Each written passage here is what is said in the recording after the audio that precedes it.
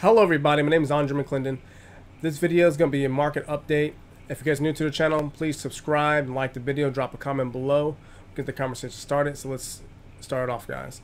So the markets, we all know, highly manipulated because the Fed. With all the stimulus getting pumped in, all this QE being pumped in, it is going to be absolutely outrageous when it comes to inflation, which I've displayed and talked about in other videos. But for this week, I mean, we have First Friday coming up. So I think we're going to have a very big market move. Possibly all the indexes are going to go high. I don't know if they're going to make higher highs, but the way that my trend indicators are talking about, we're in a bullish market and all that downtrend stuff that was happening, that's just more opportunity to buy in and get on the trend again. So that's what I'm doing when it comes to the indices like US30, US500, and the tech.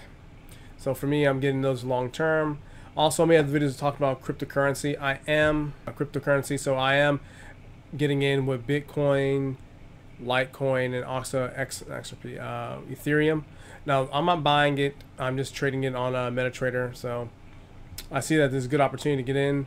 My indicator is seeing this a reversal, seeing there's a lot more buying pressure. So we'll see how that goes.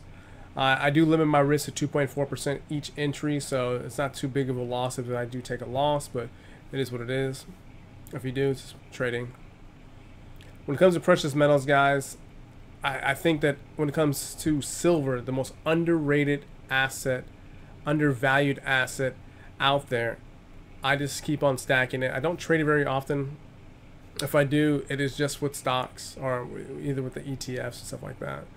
And I get in with those because, one, I don't have to worry about margin requirements. It's just one for one. So that's how I get into when it comes to silver. But other than the fake silver stuff on the markets like that, I buy physical bullion. And that's why I really want to show you guys, like, you can get wealthy and build and maintain your purchasing power by getting into precious metals. And that to me is one of the best things to do, despite when it comes to, if you're not a trader or an investor, just precious metals, pay down debt, and you can be able to maintain your purchasing power or even win on a huge way. But other than that, guys, I really want to see how the week plays out. Tell me guys your thoughts below. When it comes to my other videos, I've been doing a lot of political stuff, a lot of political videos lately, which I think is pretty fun. I like it. Just tell me your guys' thoughts below. Check out my website, McClendon.com. I added a new stock portion. I'm going to be editing it and making it a little bit better. So please check that out. Link is below, man. I'll see you guys in the next video. See you later.